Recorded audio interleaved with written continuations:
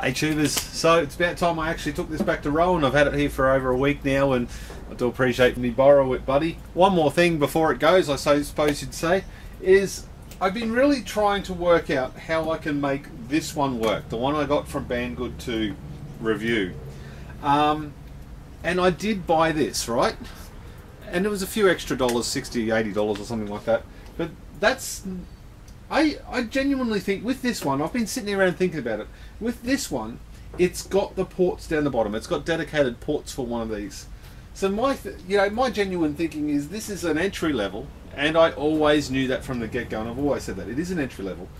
But I've been going on about this being tight or loose, and realistically, I think it's just not designed for it. It was never. I think it might either be an afterthought or something like that, but it's not tight. And then I thought, well, I've got this one here. Now this one's got these plugs here, and I've showed this on many videos, and they are lovely and tight. They really are. This one here is loose as well. It just comes in and out. There's nothing. I mean, there is nothing there whatsoever. The weight of snipping would actually draw it out. That said, maybe this spot welder shouldn't be used with the little magic-y, tooly, wandy thing, and maybe it should just be used with the little copper parts here, because that does work. I can spot weld that without a problem. And with a little bit of holding your tongue right, it'll even solder. Got it on my brain. It'll even spot weld that from, like Bruno brought up, nickel strip. It's a little bit thinner than my nickel, but it still works. That said, I truly do think it's an okay unit. I mean, it does what it was provided to do. It spot welds that. The documentation in that little book that I think they call like a manual says it doesn't do anything more than 0.15 of a millimeter nickel. So it does everything it was advertised. It said it would do. Would I buy it?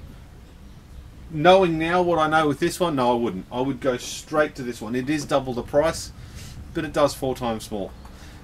So YouTubers, let's get in the car. We've got to deliver this out to Rohan.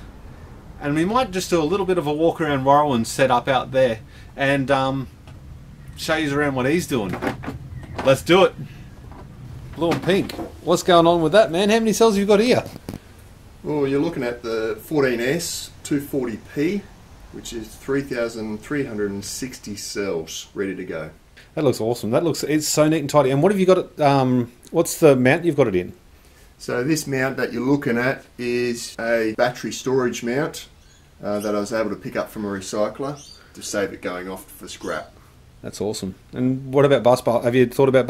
I mean, we know the spot welder you're using. I've stolen it for last week, but what about bus bars and stuff like that? What are you doing with that? So you would have seen some of my photos.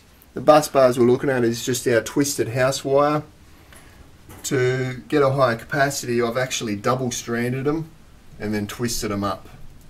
That is awesome. That is really heavy. I mean, that is not going to have any problem at all carrying the car. Oh, there you go. You got one laid out there. So, I've just brought the crimper over. What did you ask me for that for? Alright, next step. Crimp on these butt splicers on the end. Join on a flexible cable with a single pole 75 amp Anderson plug on the end. Okay, that's neat. And this will allow me to join one pack to the next. And where's this actually? This is going to go here, so that's going to join. Yeah, pretty much as you've got it there. It'll just, because it's flexible, it'll allow me to join either down or join around. Okay, but I'm a bit concerned. Are you leaving this in, like this is sort of in your garage? I mean, it's not hooked up, so it's fine at the moment, but is this the final location? Once it's all finished and up and running, it will move outside. Oh, great. So you have got an external location. It will go outside. Oh, geez, man. I wouldn't want to burn your house down or anything like that, would you? I mean, can you imagine the YouTube comments? That there says, I don't know why, but, oh, this is leaking too. Who else has got one of these crimpers? This is starting to leak. I think I've done about 120 crimps with this. And I picked it up the other day, and it just had a little bit of fluid around here. You can kind of see it on my finger. It makes my soft hands look shiny. So just use it until it dies, basically. If anybody else out there has had any problems with it or knows where to get the seal kit for it, can you let me know? That it would be great. Hey Rohan, you need some you've got something missing down here, buddy. When's that going to get hooked up? It's coming. Everybody's seen my batteries. They're not far off.